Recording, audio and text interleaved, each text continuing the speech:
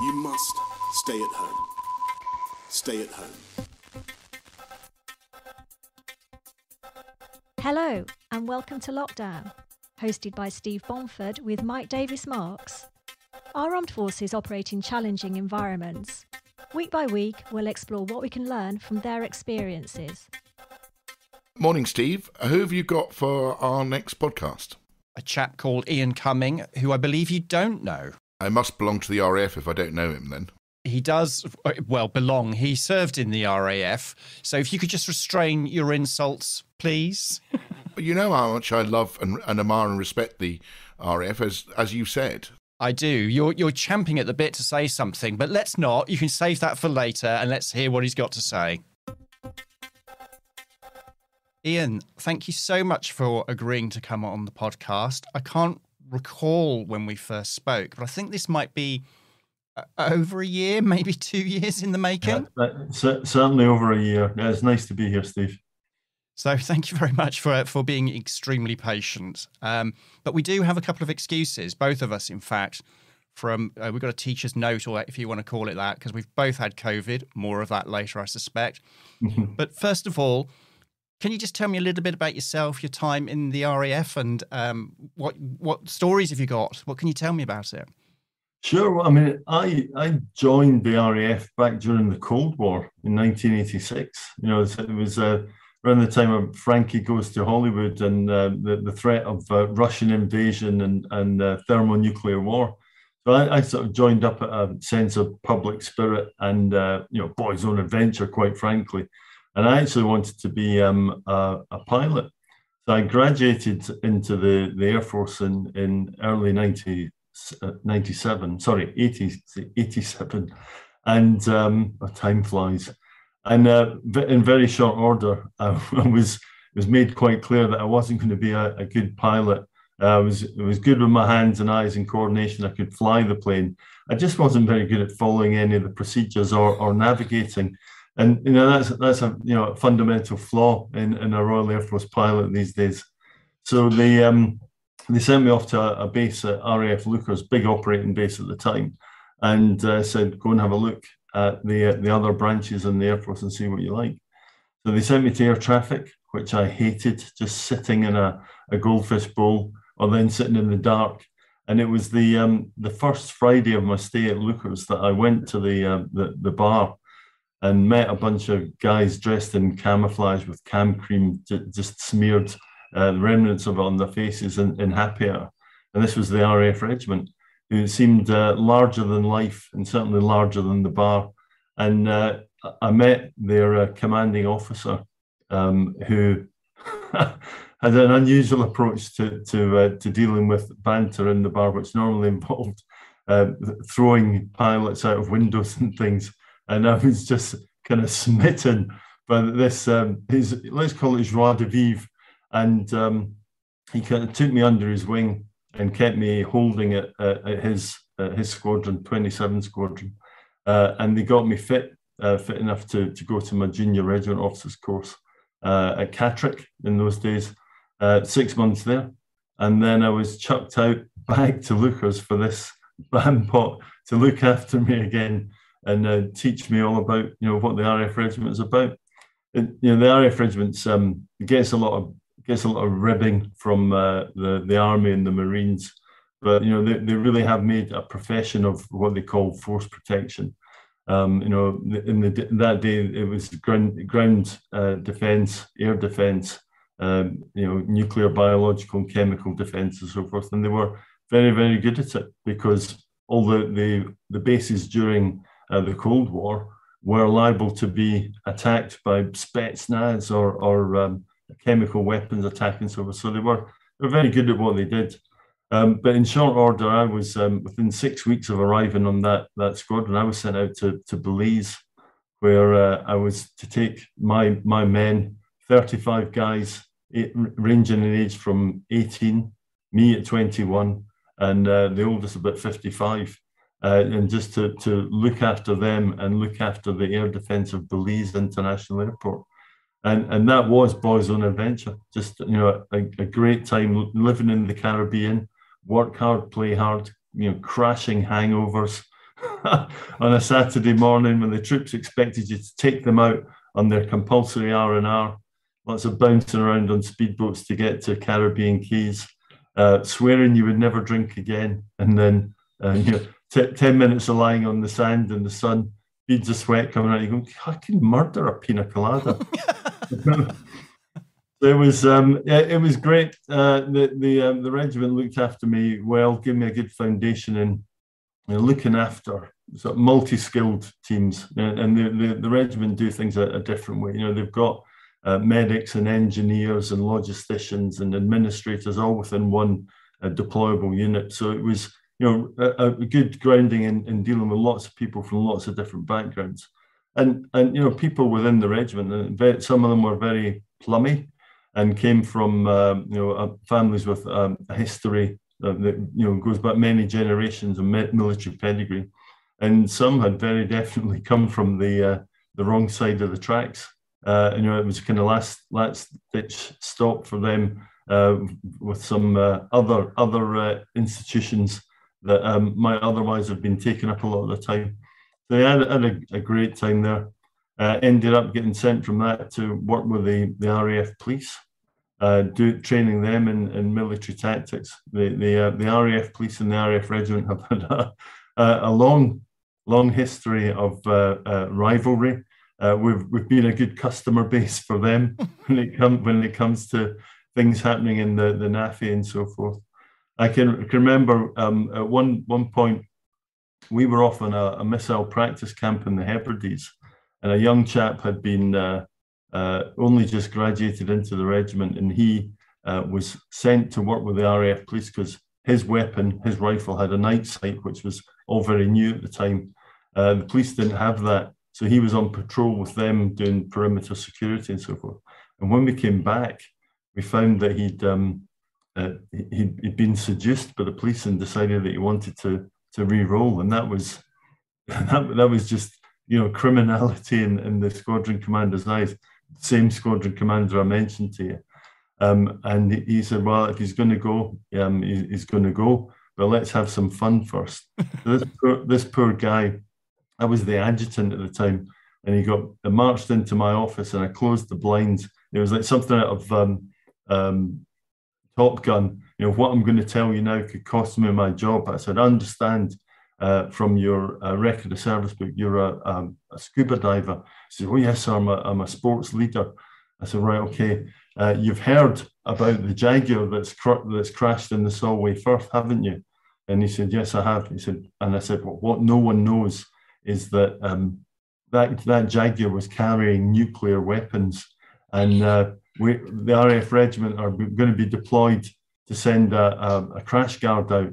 The thing is, the Solway Firth, a tidal estuary, so we need someone to be fully suited up in an immersion suit with flippers and everything. So this poor guy was put through submersion tests in the tank wash. We had him jumping and doing sit-ups to make sure that his aircrew immersion suit, which we got from a skip, was fully waterproof. We sent him for Radiac background readings down at the RAF section that did ground defence training for the Blue Air Force. We sent him to the account section where one of my corporals had his wife was working in accounts, and she said, "Okay, we need you to open a bank account round at the local bank to pay your danger money." And he said, "Well, can't you just give me the money?" And she said, "Oh no, last time there was an overpayment on this mission." And he said, "Well, if there's an overpayment, I'll just give you it back."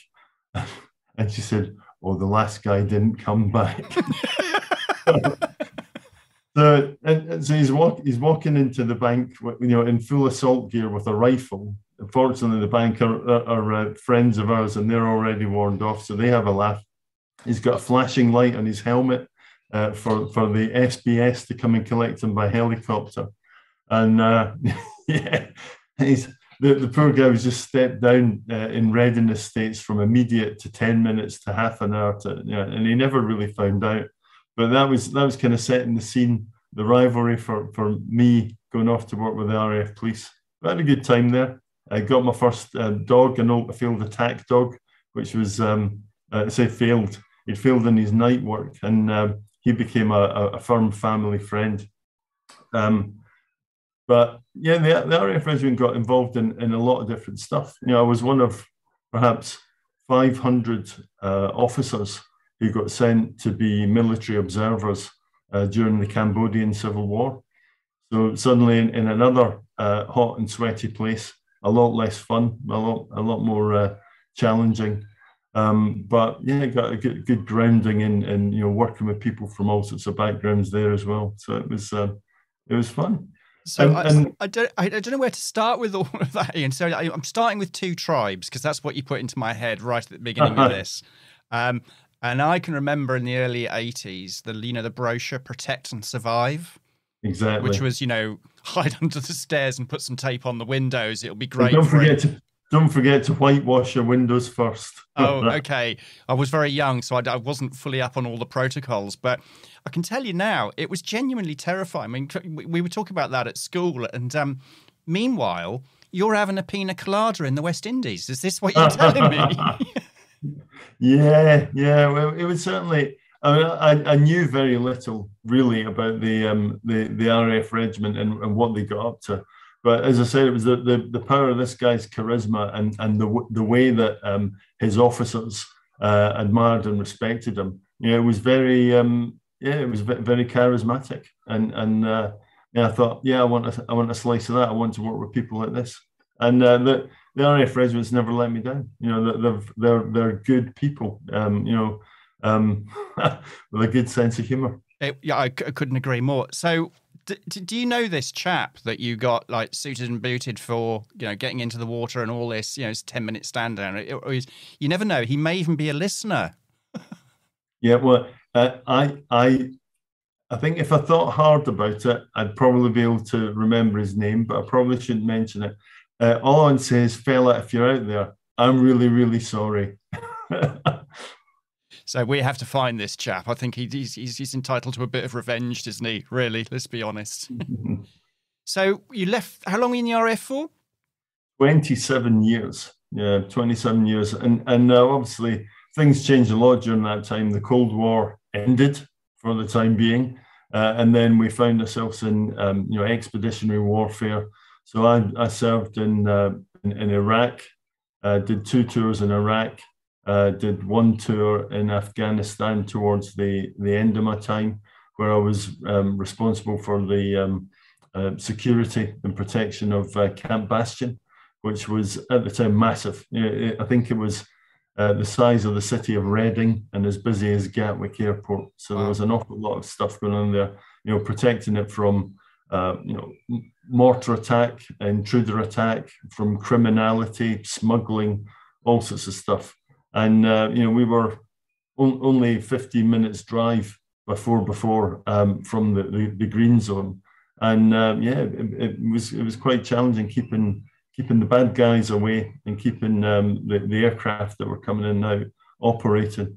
Of course, even then, a very real rivalry between the Army and the RAF Regiment, because, we were well equipped and very much focused on what we were doing, and only 15 minutes away, the Army were involved in a highly kinetic tactical battle down in the green zone against the Taliban.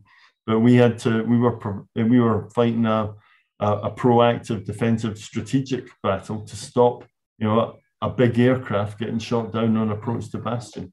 And that meant we had to be way beyond the wire, contrary to what the Army or the Marines would say. We'd be 10, 15 kilometers from the wire to stop people getting within range. So it's it was challenging. It was complex. My area responsibility in Basra was about 650 square kilometers. And I only had 150 guys and girls to deter insurgents from coming in and disrupting operations. So yeah, it was challenging. So that I'm proud of it. I can take the banter, but I was proud of what we did. Yeah, Mike, my co-host, which, as you know, we'll do a little introduction, and we'll talk about this interview afterwards. He's always very pro the RAF, as I'm sure you can imagine, as a submariner. So I'm sure there'll be a bit of banter there. But that sounds, my mental arithmetic, is that like 4 square kilometres per person? Is that what you just said? Yeah, it's something crazy. It is crazy. And of course, it's impossible to absolutely dominate it and be everywhere. So we had to play mind games, psychological operations against the bad guys. I had 8 snipers on my team. Now, snipers are, people think that but a sniper is all about, shooting someone for a long range. But in actual fact, they're masters of gathering intelligence and telling you what's out there when you're not there. So it's very easy to go into one of the villages near Basra Air Station and say, any bad guys around here? And they'll all go, oh, no bad guys here. They'll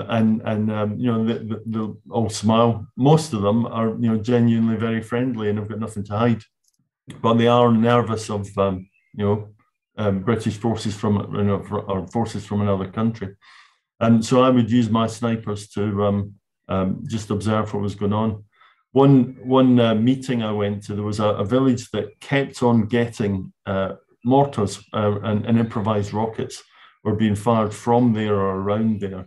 And we'd go and do a follow-up on it and find no one had seen anything or anything like that.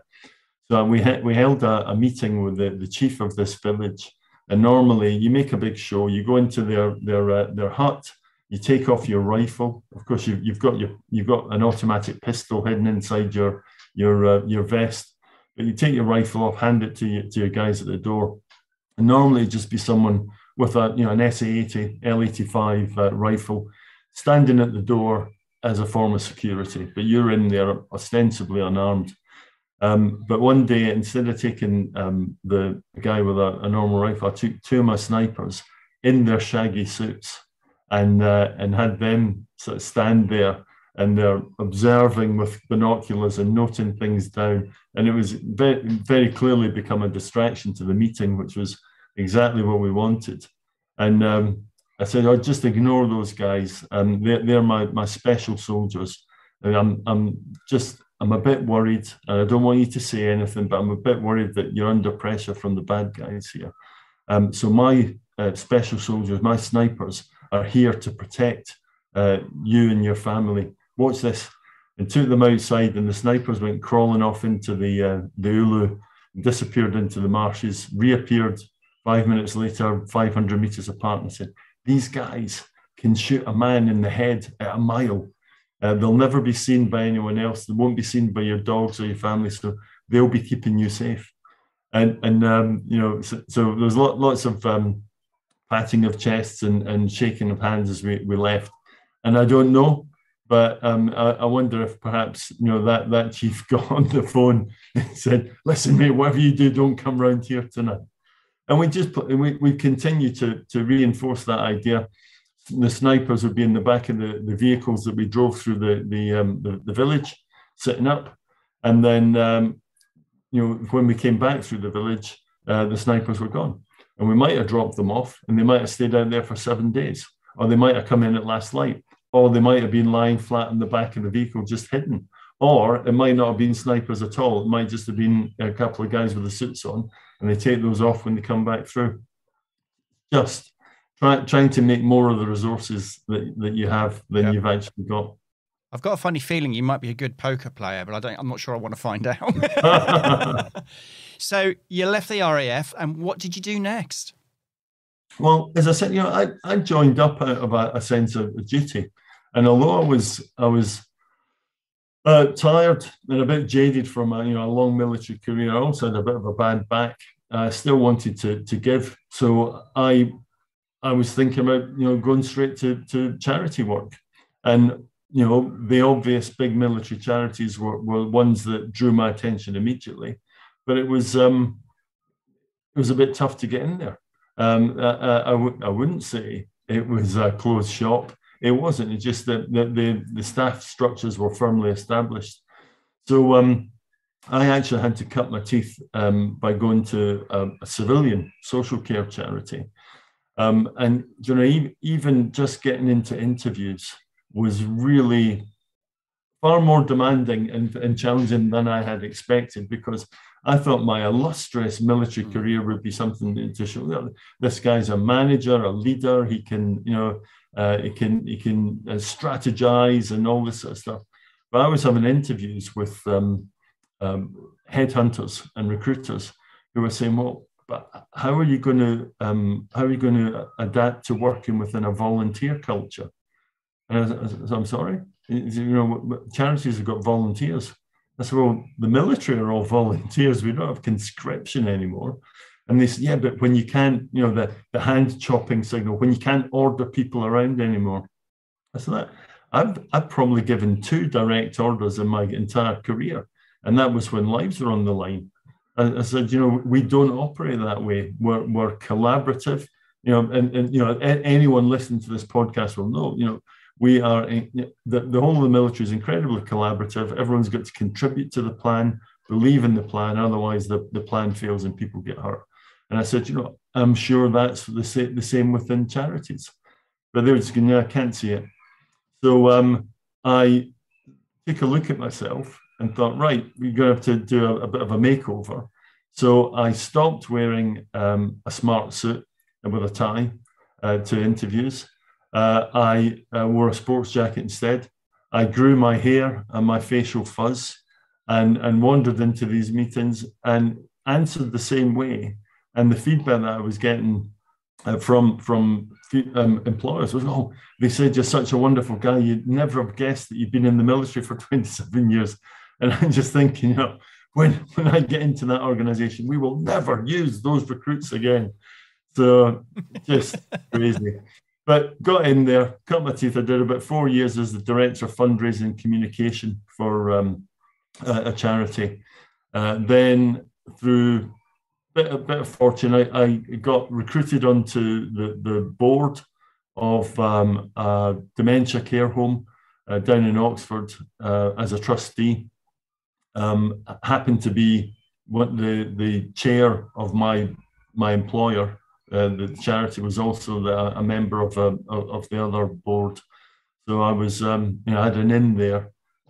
So started to learn about dementia care and the governance and compliance associated with that. Got headhunted for a job to become a deputy managing director of a commercial care company, which I really didn't like. It was private equity owned, and you know, money, the bottom line was everything. It's just, I was perhaps being naive going into the commercial sphere, but it didn't sit well with me, so I didn't stay there too long. And then I was just lucky enough that Erskine, that my current employer, started to look for a new CEO. The outgoing guy had been there for about 7-8 years. He decided to retire. Chucked my name in the hat, went for an interview, and I was 20 minutes down the road driving back home from the interview, and I was told, "The job's yours if you want it." So I was absolutely thrilled. Wow, well done. Before we go on to Erskine, I just want to come back to that point you made about you're getting a job, having left the armed forces. You know, transition is, you know, how it's described. Do you think these kind of problems still exist? In terms of, you know, the transferable skills, the way people, ex-service personnel present themselves, that, you know, should we say private organisations or charities have preconceptions around what, you know, someone who's in the forces has actually done, or what their jobs are, what their skills are? I think that there is, unfortunately, an enduring sort of myth around the, you know, what an ex-service person is. You know, ex-military people have got so much to offer, even if they've only been in a year or two. And there's a real challenge here because they've not developed, you know, real leadership skills. You know, whether they're non-commissioned or commissioned, they haven't really developed that tool set. But you know, they are public spirited. They're inclined to be good team workers. They can follow instructions. They turn up on time. They're smart and presentable. You know, and those are the basics.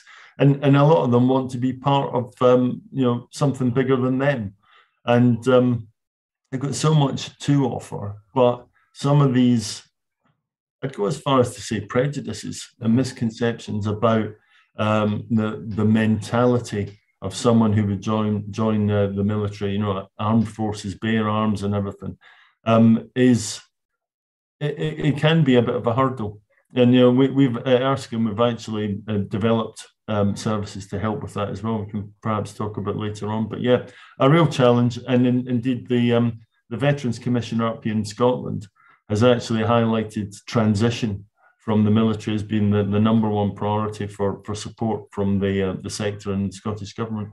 Yeah, I mean, I completely agree with all of that, and that's absolutely been our experience. I haven't served, as you know, and when we started this, I'm sure we probably had the same kind of preconceptions, but you learn quite quickly it's generally not always the case, well, mostly not the case.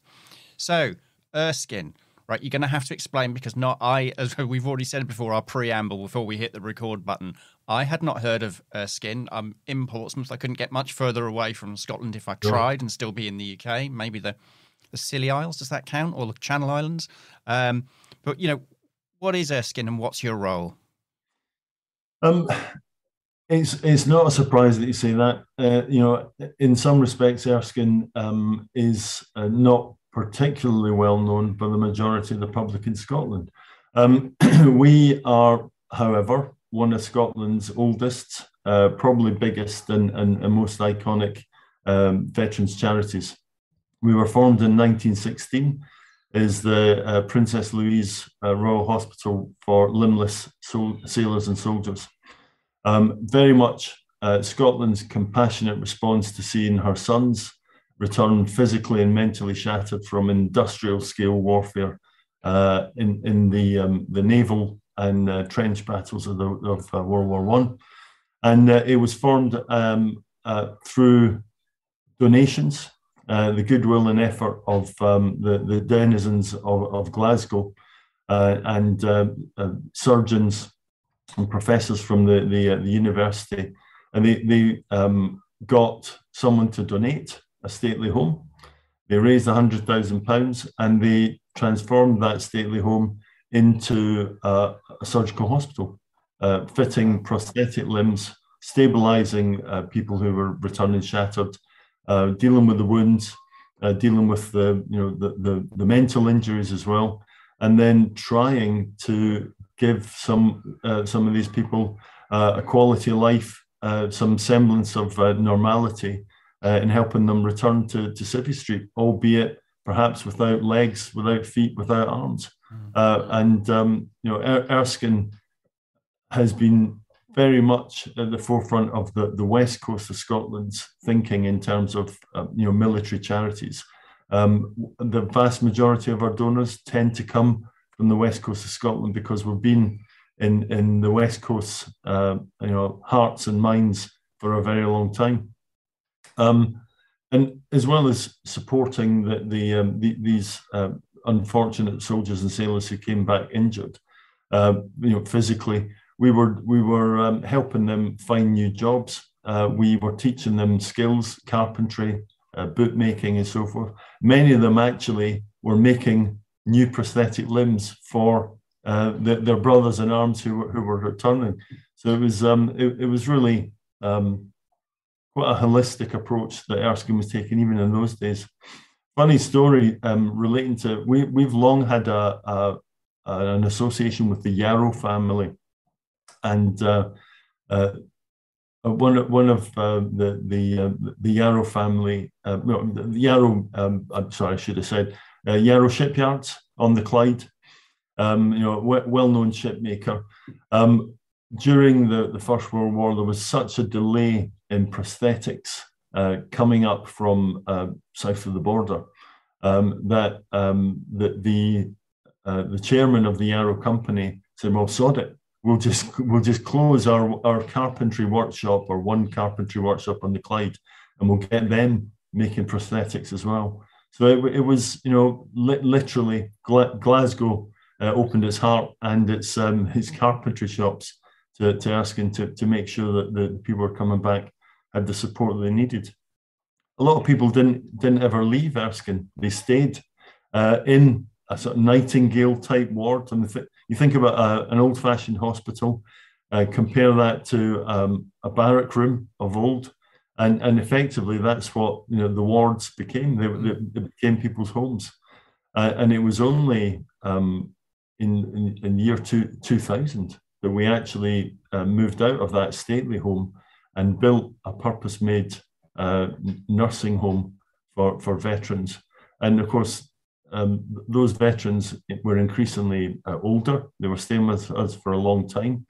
And Erskine effectively evolved into high-end nursing, palliative and end-of-life care for people living with all sorts of different conditions, but obviously increasingly dementia. So we've now got 4 homes within our charity, 2 within the Bishopton Veterans Village, just to the south of the Clyde, to the west of the Erskine Bridge, hence the name Erskine. And we've got 1 in Glasgow in the West End in Annisland, and 1 across in Edinburgh in Gilmerton. And we're really proud of what they do. We care for around 800 residents a year from those 4 homes. But aside from that, we've got 44 family cottages for veterans who have had difficulty finding accommodation, or who simply want to retire to a peaceful place. We've got 5 assisted living apartments. We've got a veterans activity centre, which provides outreach, support and activities for veterans in the local community who are encountering isolation and loneliness. And as I alluded to earlier on, we've actually begun to start tackling this transition challenge. We've built 24 ensuite apartments for young service leavers with wraparound holistic support to help them find jobs, work experience, and so forth with local employers. So yeah, really proud of it. But we're still not well known. According to a survey, only 23% of the Scottish population have heard of us. And I think it's probably down to the name. The Princess Louise Royal Hospital then became Erskine Hospital, then became Erskine. But it doesn't say Poppy Scotland. It doesn't say Help for Heroes. So when it comes to what's in a name, maybe that's one of the challenges that we've yet to face. Maybe Erskine needs to grow some long hair, so to speak, to use that. So that's a huge operation. I can honestly say it's probably 0% have heard of Erskine in Portsmouth, which is perhaps not the end of the world for you being up in Scotland. But I think it's obviously a big operation, and you've, as you said, the pride you express in that, and it sounds absolutely fantastic. I would love to visit. One of the chaps on our online photography workshops has been singing you personally praise and for Erskine, because he uses the drop-in. That's nice. So you're doing the right thing there. Given the nature of the work and the people you work with, I imagine COVID was a bit of a problem. And I don't necessarily think we need to go through the entire COVID story, but I think how's that kind of affecting operations now, and what does the future look like? Because obviously COVID is still with us. It can still do some damage, as we've both found out personally. It can, at the very least, put you off work for a lot longer than you expect sometimes. So what's that look like? What's the future look like, Ian? Well, it's been a real challenge, and that's an understatement. But I think if anything good has come out of COVID, which is a weird thing to be saying, it's certainly put social care under the spotlight, and the challenges that social care has been facing. We've faced 10 years of austerity within social care. Local authorities across Scotland and across England and Wales have all had their budgets cut. I think I was working down south with my first charity employer when austerity began to bite. And I think it's something like 35-40% cuts in budgets. And those kind of cuts are relatively easy to make because the majority of social care is happening in people's own houses or in care homes. And those people, by dint of living at home or living in care homes, are hidden It's not in the forefront of people's thinking, when it comes to the NHS. But social care and health services are, mutually supportive and inextricably linked. Now, in Scotland, and I think it's the same in England as well. So the social care system, which is commercial companies, charities, all the independent providers, are operating at a level that's got 3 times the number of bedrooms that the NHS has. And the NHS, I don't know what it is obviously caring for the most injured, the most sick people in the country. But social care is caring for and supporting the most elderly, the most vulnerable through comorbidity, several conditions existing at one time, really challenging an older, not necessarily always older, but a vulnerable citizen's life and quality of life. So there's a huge challenge to keep people out of hospital, to keep people well, and to give them that quality of life. Now, when you're looking at our predominantly older residents, one of the things that gives them real quality of life is visits from their family. It's absolutely essential for their well-being and their life spark to get visits from those they love. And of course, increasingly, if they're living with dementia, there may be very few people that they remember, and the people they've known longest are the ones who they recognize. So when something like a pandemic comes along and lockdown measures are put in place and visitors are kept away for long periods of time, instantly, some of those residents simply won't understand what's going on. Yeah. And they'll feel like they've got nothing to live for. Their appetites go, they turn to the wall, they don't interact, and of course interaction wasn't even encouraged. So there's a real challenge within the nursing homes and care homes to continue to give people that psychosocial support as well as the clinical support, and keep them safe and keep them stimulated, keep them well fed, whilst trying to observe all infection prevention control measures. And we're working with, we've got incredibly talented nurses, many different types of nurses at Erskine. I think we've got 7 different specialist roles. We've got carers and senior carers, physiotherapists, speech and language therapists, all which we pay for as a charity. None of that is actually paid for by the local authority. There's a minimal offering there, but we layer on all the expertise. They all understand what keeps someone physically well and mentally well, and the holistic approach is taken. So to have to try and care for people and meet all these requirements, it is a massive challenge. And inevitably, it's not like we're living in a garrison where you can lock the gates and say, okay, no one leaves base. Our staff are living in the community. So this whole notion of throwing a ring of steel around nursing homes was ludicrous. It was an absolute fallacy. How can you do that when your staff are going out and living in the community, and their children are going off to school and so forth? And it was just, so that's been a real challenge. And of course, sadly, death rates did go up because COVID is a really pernicious virus, spreads easily, and strikes the most vulnerable citizens in the country who we look after.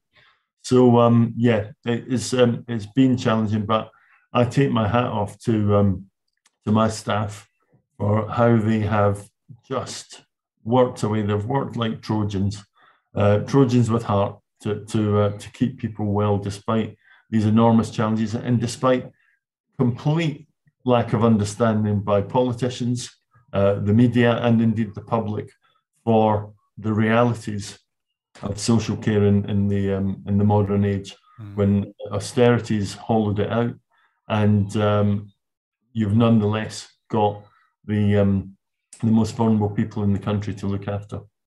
Do you think there's an issue there with how society views getting old and older people, or because it's kind of feels a little bit sometimes out of sight, out of mind? The older community became much more in the wider public's consciousness because of all of this, of course. Yeah. But so do you think that's an issue as well in terms of our relationship with getting old, if that makes sense? I think it really is. And of course, there's charities like Age UK, which champion the rights of older people. But yeah, I think the pandemic, COVID, was the prism that really brought all this into focus. Yeah, I don't know if you recall, but initially there was a view that we should allow the virus to sweep through the community to achieve herd immunity. And yes, there would be some unfortunate deaths, but mainly amongst the older population. And that's just scandalous. That's a terrible position to have. That in some way these older citizens matter less. Particularly at Erskine, I was incandescent and quite vocal on social media. We were celebrating VE Day and VJ Day and talking about Normandy. And how the glorious Britain of old overcame such huge challenges and conquered Nazi Germany and bravely stormed the beaches at Normandy and everything. But somehow those people, those heroes, the essence of British manhood and so forth, were being cared for in our homes and locked away and not allowed visitors.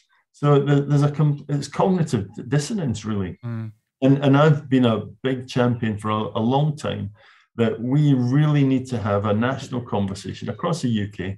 Obviously, we've got devolved government within Scotland, but it's a nationwide discussion that needs to happen about how we want to be seen, how we want to be measured and considered as a nation. And I think one of the most important measures of our standing on the global stage is how we care for our older citizens. And caring for older citizens costs. So there's a whole conversation around resources and how we pay for that. Whether it's taxation or whether it's development of national care services, which the Scottish government's looking at here. But ultimately, are older and vulnerable, because not everyone is old, but they still have a vulnerability. Citizens are citizens in their own right. They have rights, and they deserve a quality of life and protection. And we've really got to bite the bullet and decide how we make suitable and appropriate resources available to people to live well, ideally within their own communities, with their own families, where they get that support, for as long as possible. And then to make sure that when they can no longer live at home, that the right sort of level of support, the quality of care, that wraparound psychosocial support that Erskine prides itself on, is available for everyone. I'm very lucky. I can leverage Normandy and Scotland's martial history and its fondness for its veterans to make sure that our veterans get the quality of care that Erskine prides itself on. But everyone in Scotland, everyone in the UK, when they get to that age, deserves that kind of care, in my opinion. So there's big conversations to be had. I couldn't agree more, and it sounds like you're the right person to have it, I think. So finally, the future for Erskine, what does that look like, do you think? Can we do that 5-10 year thing, assuming we don't have another pandemic thrown in just for... Yeah, absolutely. Very, very happy to talk about that. One of the biggest successes, you talked about it earlier on, is our drop-in centre. We've got the Erskine Reid McEwen Activity Centre. Reid and McEwen were two gentlemen who helped form Princess Louise Scottish Hospital. And we took the old stable block from the stately home that was donated. We kept that. The stately home is now a hotel. It's not ours, but we kept the stable block and we turned that into a Veterans Activity Centre because we've become aware that there were a huge number of veterans in the local community, up to about 30 mile from a 30-mile radius away from us, who were increasingly lonely and isolated. Perhaps as a result of age, mobility problems, bereavement, sensory impairment, their sight or their hearing was beginning to go, perhaps early stages of dementia. And all these things could combine to actually present people with a real sense of isolation and loneliness, which was just a vicious cycle. Yeah. So we created this Veterans Activity Centre where we do woodworking, carpentry, art classes, pottery and modelling, music making, archery, rambling. We've got a relaxation therapy and talking therapy place. We've got an IT suite where we can teach the old and bold how to use computers and get in touch with their family overseas, genealogy and so forth. And where they can get a hot meal at lunchtime and a brew all day. Now, people come along to that, and it's been a huge success. And we thought if we could get 80 people coming regularly, that'd be good enough. But we've got nearly 200 people coming regularly, and they come along for different reasons. They're to learn these skills or to be involved in these different activities. But the real magic happens when they sit down together with a brew. And it doesn't matter where they've come from, what age they are. Our youngest, I think, is 27. Our oldest is something like 103. They've all got a common language, same sort of shared sense of humour, sometimes quite dark humour. But and they've been through similar things. They've all met the they've all had a bollocking from the RSM or the warrant officer. They've all met a gormless junior officer, probably me in my early days. Who they can have a joke and a laugh about it, and they make friends and they make contacts. They find that they actually don't live very far from this other person. They start traveling together. They're self-empowered to be more mobile, more active, more confident. And I've had veterans say to me, he talks about poker. I'm not a good poker player, and so I can recall one gentleman said to me, "Oh no, honestly, this place is life-changing and life-saving." And I must have raised an eyebrow. There would have been a towel somewhere on my face because all I had to do was grow my hair, And this guy said, "No, really. The last time, before I found out about Ermac, the last time I crossed the Erskine Bridge from the north side of the Clyde to the south, I was looking for a way to jump off." Wow. And so it's when you hear that, and people time and time again they've been in the depths of despair. So this Veterans Activity Centre, it's far more than a drop-in. We do support other charities to operate from there and give advice and so forth. But it's proper psychosocial support, which is why Erskine over the next 5 years are very hopeful of being able to open more centres like that more widely across the country, wherever there's a high veteran population.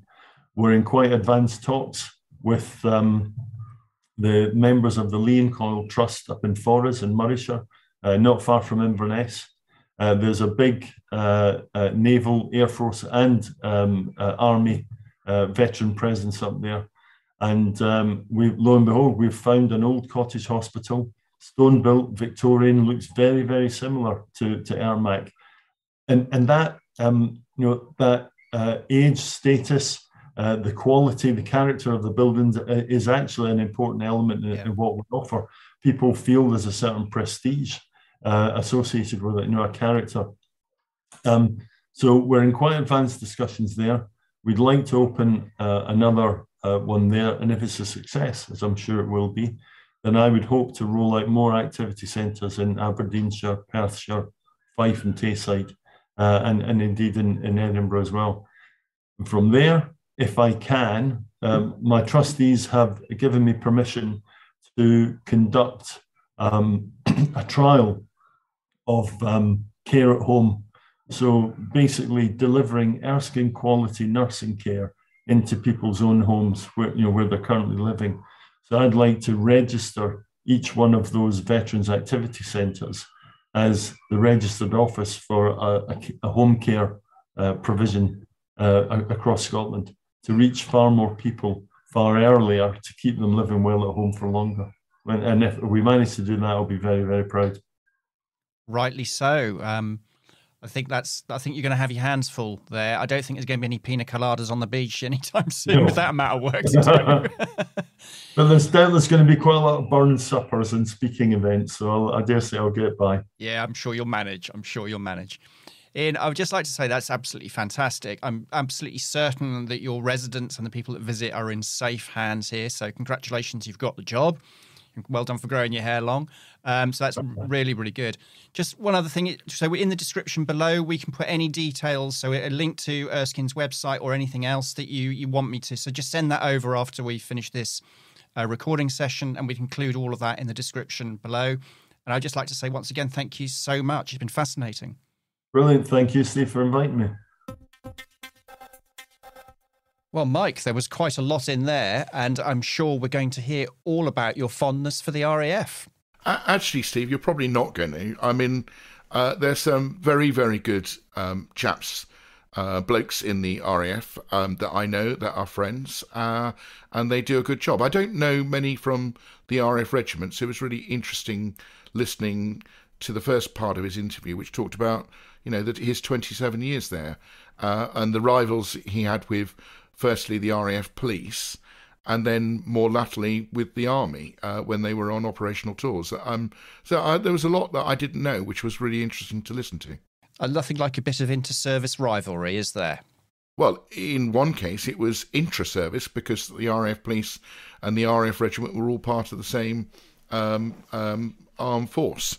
But yes, you're absolutely right. And I am aware that the Royal Marines and the Army did look down on the RAF Regiment, probably without that much justification, given what they had to do. But it's just one of those things, I think. Wow, that's almost a positive comment. Well done. You have paid me to say that, so... Yeah, and I like some of the stories he had. Brings me back to when I joined the Navy, and the circumstances are different now to when they were those days. And I think that when the Cold War was at its height, behaviour which wouldn't be condoned today, was more allowed those days. But interesting to reminisce a bit about that. So were they serving pina coladas on board your boat during the Cold War? We don't drink at sea, as you well know. But, of course not. Well, we don't. That's genuine. Anyway, let's talk more about really what he's been up to since he left the RAF. Although I thought the bit he talked about transition and the difficulties he had persuading people that he wasn't a military stereotype.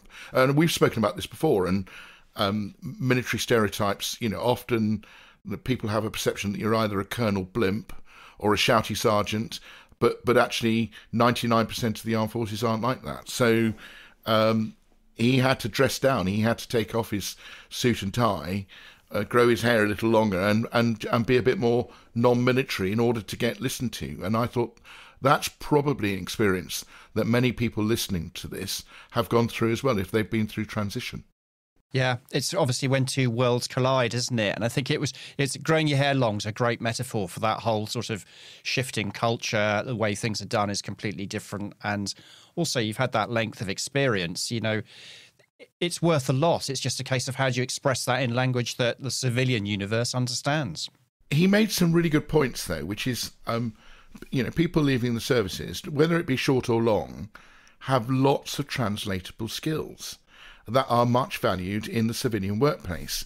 And you have to get beneath the veneer of what a military stereotype is to realise that they can add a lot of value to an organisation. And I think that, that I've been doing quite a lot of work in helping people leaving the services transition into the construction industry. And, this is much about telling the construction industry about what the ex-military can do for them, as it is about telling the military that the construction could be a good career choice as a second career. So I thought the whole bit about transition should resonate with a lot of your listeners. Yeah, absolutely. And it's an ongoing issue even today, isn't it? There's still challenges finding work once you've left the armed forces. Absolutely right. And there's a big shout out to the Armed Forces Covenant, which is trying to do something about it. And the employer recognition scheme, which says actually if you present a level playing field, but value ex-servicemen and women, bring them into your organisation, we'll recognise that. So there's some good work going on, actually, to try and do it, but we're not there yet, and I doubt we'll ever be there, but people always have preconceptions until they actually meet people in the flesh. Yeah, driven very much by film and TV, isn't it? Well, as you know, I'm a Samariner, and everyone either thinks it's Crimson Tide or Hunt for Red October. In fact, the reality is it's much nearer to Das Boot, which was the German film that was more realistic. But we digress. So, are you Sean Connery? I don't know the name of the German actor who played that part in Das Boot. I can't do the German accent. I can do the Sean Connery accent if you want to. No, save that for later, please. Let's focus. Personally, we have one charge and three. Listeners, I'm really, really sorry about that. A Mars Bar, if you can tell me what film that's from, listeners. Anyway, let's move on to Erskine, because actually this really was the main reason for talking about it. And like you, I had, being a South Coaster like you, I had never heard of Erskine. And when I was listening up, I was also looking on their website and what they were doing. And actually, it's a very well-established veterans charity in Scotland, the largest and one of the oldest. And I'm having been based in Scotland for a while, I'm really surprised I hadn't heard of it. Absolutely. I mean, the reason why we had Ian on the podcast, because it was a suggestion by Mandy from the RNRMC that, there was this fantastic charity in Scotland that might be worth us having a chat with. So until she mentioned it, knew absolutely nothing about it. Oh, well done, Mandy, for doing that, because I think it was well worth doing that. And actually, if this podcast can do a little bit to raise the profile and awareness of Erskine, particularly in Scotland, then that would be a very good thing indeed. Interesting, because you talked about COVID, and of course, Erskine being partly in the care home industry, that's part of what it does, suffered hugely during COVID, big challenges, and largely, valiant efforts unrecognised. Yeah, well, that's true across the sector, I think. But also, Ian was very I'm sure he's expressed his opinions. He said he had on Twitter that, there are some major challenges within the social care sector that still remain unresolved. Yeah, and I would guess that they are pioneers in how this should be. And we'll come on to the future plans in a minute, because I thought they were quite inspirational. Look, you've heard me say this, an RAF person being inspirational. You've heard it. First on Mike, you are aware that we're recording this and people will know that you've said that. Well, I said it about Mandy actually as well, the first female or second female fighter pilot. So it's not just exclusively one person. Anyway, let's talk about. They're not resting on their laurels. They on top of their four care homes, I think they've got 24 transitional. I love the idea of this transitional accommodation. They've got 24 rooms, I think, or apartments for people leaving the services. Just to, particularly the younger members who just don't know what they want to do and just need some shelter. Maslow's triangle, a roof over your head, is one of the most important things. Just providing that, I think that was really, really clever, and it'd be interesting to see how that pans out. But also this activity centre they've got, which I think mirrors all the philosophy behind the company makers. Get people using their hands, doing things, getting involved, meeting other people, reducing isolation, reducing the anxiety that comes with isolation. I think that was fantastic. Yeah, I'm going to agree with this, but I do think the idea that if you can get people interested in an activity, then that creates the opportunity to help and support people, because you build relationships with people through a mutual interest. Absolutely, and it's relationships that keep away, or help with mental health issues. Strong, stable, positive relationships. So, and these centres help create that. So that's really good news. There's something that Ian said that I violently agree with, which is talking about care in general, and the idea that actually what we should do is help people to live at home as long as possible. So we provide a care package that comes in to enable them to remain in their familiar surroundings, in their home, with presumably neighbours and things that people that they're aware of, and then only bring them into a care home when that's no longer possible. And I do think that he's absolutely right about that. And when he started talking about the future, about being given permission by his trustees to use a home care provision trial, I think that could be a blueprint for, if it's not being done elsewhere, for the care sector, to be honest. Yeah, I think, the familiarity of your circumstances, being with family members, can only be beneficial. I think the idea of being in a care home certainly doesn't appeal to me at my stage in life, and I'm sure doesn't appeal to most people.